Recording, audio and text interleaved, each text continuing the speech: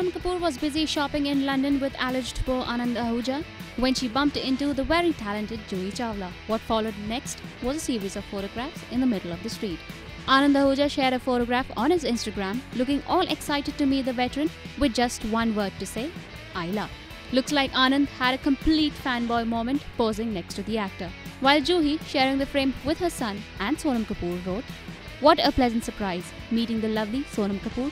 We laughed and took pictures in the middle of Bond Street." Besides on work front, Sonam will be seen in Twinkle Khanna's debut production, Padman, and will also share screen space with Kareena Kapoor Khan in her first film post-pregnancy, Veer the Wedding. INS Report.